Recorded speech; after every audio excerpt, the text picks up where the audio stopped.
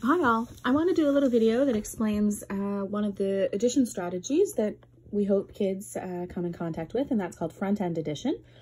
So just like it sounds, front-end addition is where you have two numbers. Let's start small. You have two numbers that are being added together. So for this one, you start with the numbers that are out front. In this case, that's 30 and a 40. So you would add those together. 70, and then a 2 and a 9, which are in the ones place, that would make 11, and then you add those pieces together. It works for any amount of digits as long as you line them up based on the ones place.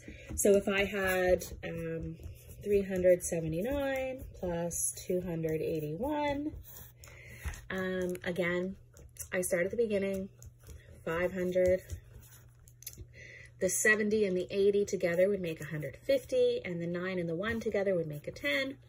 And then I can just add those pieces up. It works whether you have to regroup or whether you don't. It does get a little tricky if you do not have the same amount of digits. So let's say you had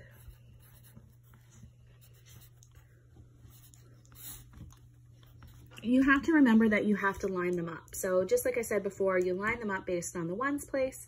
That does mean that right here, you don't have anything to add to the thousands number.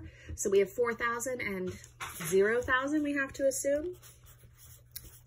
And we have 700 and 500, which would give us 1,200, and 6 and 1, which would give us 70, and 2 and 9, which would give us 11. So then we've got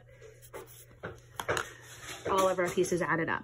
Kids may do it vertically like I did it, or they may choose to do it sideways. So if I have